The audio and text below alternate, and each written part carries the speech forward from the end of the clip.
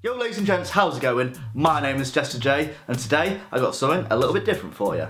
So it's been about 5 or 6 months since I started YouTube and I've not seen anyone on YouTube that has just started up like me for a couple of months now try and give advice and tips to people that have literally just started or are wanting to start their own channel themselves. I've only seen videos like these from people who have like hundreds or thousands or tens of thousands, etc. subs on their channel. And fair play to them, they've been on YouTube for a while, so you know, fair play to them because they know what they're talking about. But I've not seen anyone do videos on how to get started on YouTube from sort of my level who've only been going for a couple of months now. Maybe because they're too hard to find. But I want to help you guys get started, or if you have just started and are not sure where to go, then I'm here to help. Now you may be thinking, oh, why is this guy doing a video on how to get started on YouTube when he's only been doing it for a short time? Well, the thing is, I actually watch a lot of YouTube myself. Like a whole friggin' lot of YouTube. Like when I'm not working, I'm pretty much just watching YouTube for the entire day. And I've been doing that for about 4 or 5 years now, so from watching that much for that long, I've learned a few things along the way. Plus I'm subscribed to about 150 channels. So these are my top tips on how to get started on YouTube. Number 1, do it as a hobby. It's funny when I hear younger people say, oh, I'm just going to do YouTube for a living and that's that. Well, unfortunately that's not going to be the case because you're doing it for the wrong reasons. You need to have the right mindset to start YouTube and not just do it for the fame or money. And it might not even happen, so do it for the right reasons and not for the wrong ones. And if it does happen, it probably won't happen for a long time. So as I said, do it as a hobby. Do it because you enjoy making the content you're making and have fun doing it. If you eventually have the opportunity to just purely live off YouTube, that's great, that's fantastic. But in the meantime, whilst you're getting there, you need to have some sort of income to keep you going. Unless you're still living with your parents, you lucky bastards, or if you're rich, again, lucky bastards. Again, it's just meant to be a hobby. Well, starting out is, but down the line, who knows? Which leads me on to my second bit of advice. Number 2, enjoy it. Enjoy the content you make. Don't do it for the sake of doing it just so your channel fills up quickly. Do videos that you're proud and passionate about making. If you don't enjoy making your videos, then why would a viewer enjoy your content? With me, I like gaming, I like YouTube, so why not do both? That's why I got started on YouTube. With you, it might be different. But believe me, there is that much weird and wonderful content and channels on YouTube that you will be able to find something that you are passionate about and something that there will be an audience for. For example, you could do, I don't know, off the top of my head, volleyball, horse riding, painting, gadgets, etc. and do videos and do your channel on them. Or you could do something new or combine something like cooking and dancing. I don't know how you could combine dancing and cooking, they're kind of two different things. But I'm just giving you ideas. I mean, if you do that, then well done for being creative. But what I'm basically saying is do something that you love to do and showcase that. Number 3, consistency.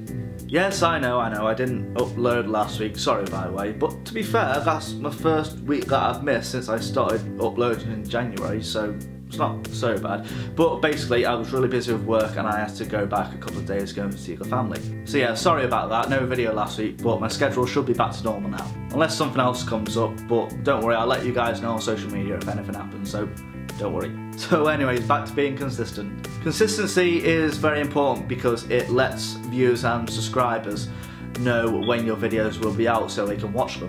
It's best to keep a certain schedule, whether you're doing it daily, weekly, monthly. With me, I usually upload on Mondays around 4 PM British time. That might change at some point, but at the moment it's 4 PM on Mondays. Some people don't really have a schedule, they just upload when they want, and it's a shame because they do great videos and they just don't get the views or subscribers that they deserve. So try to do a schedule that suits you best.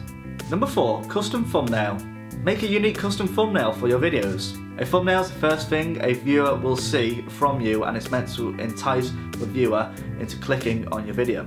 A thumbnail is a great first impression to a new viewer because otherwise if it's just a single frame from the video clip, then it's very unlikely, unless they know you, that they will click on the video.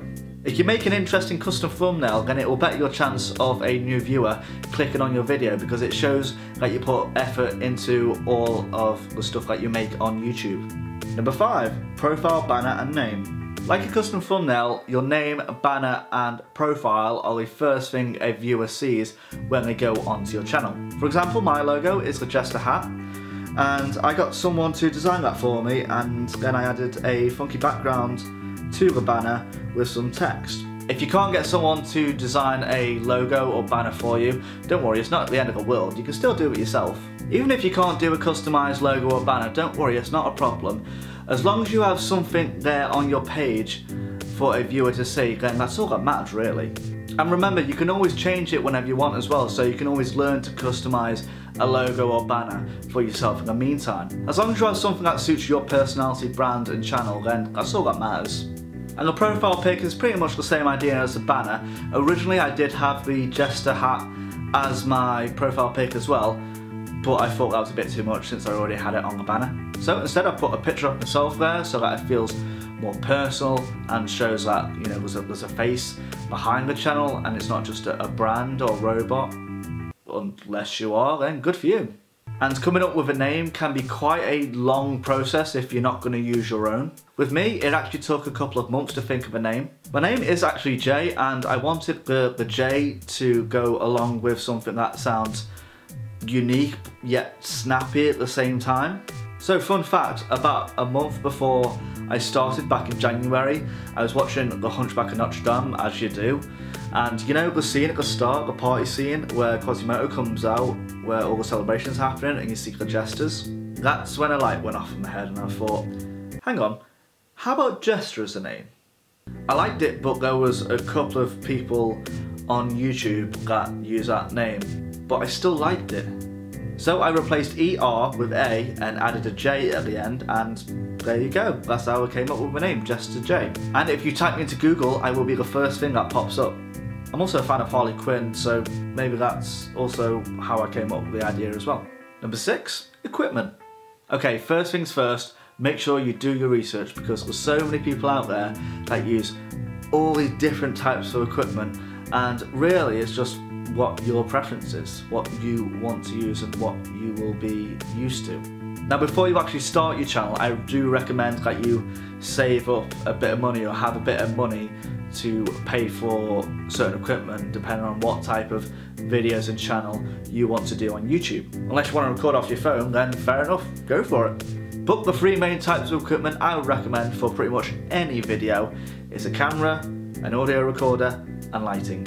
The camera I'm currently filming off is a Canon 750D, but my first camera was a Canon 550D, and that is a really great camera for startups. It's a really fantastic DSLR for people who are looking to get their first video camera, and I've been using it for about 4 years now or so, and it's done me justice so far. So yeah, Canon 550D is a great recommendation for startups.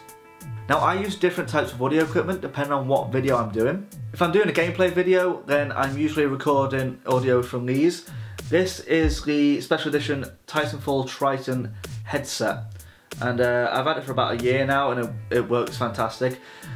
Someone commented on one of my videos recently saying that the design of it sort of looks like the design on the helmets in Star Wars, and I didn't notice that until they mentioned it, and I've had these for at least a year now. And for other videos, like the reaction videos I've done a while ago and the video you're watching at the moment, I'm currently recording my audio off a Rode Video Mic Pro.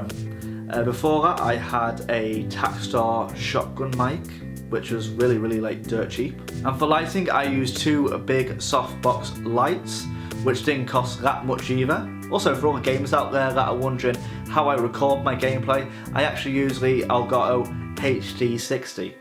If you'd like to see my gaming setup, then comment below and I'm sure I'll be able to do that video for you at some point in the future. I'll also link in the description all the equipment I just mentioned. Once you have the equipment, that's usually it. It's just a one-time payment and then you're ready to go. One video I recommend you go and watch is by one of my all-time favourite YouTubers, and that is Jeremy John's 1 million subscriber thank you video. Shout out to Jeremy Johns, fantastic guy, very funny, I do enjoy his stuff. Anyway, basically he goes on to say what equipment he uses, and he goes to show you like his behind the scenes sort of set reveal, and he basically goes on to mention that you don't need the most latest or most expensive equipment. You just need to buy equipment to start off, and just you can replace little bits over time if you want. But he's been going for a while now and he's still using pretty much the same equipment that he did when he started. So as you can see, you don't need the shiniest and priciest equipment out there on the market. You can still get the basic equipment and still do well on YouTube. Number 7, editing.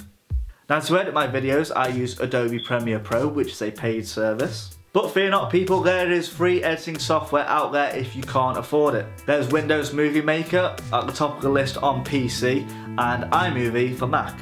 Now I wouldn't say to people, oh you should go and get Premiere Pro or you should go and get Final Cut Pro or you know get this certain type of software, because to be honest everyone's different and everyone likes a certain piece of editing software, so it's all about finding what sort of software is best for you.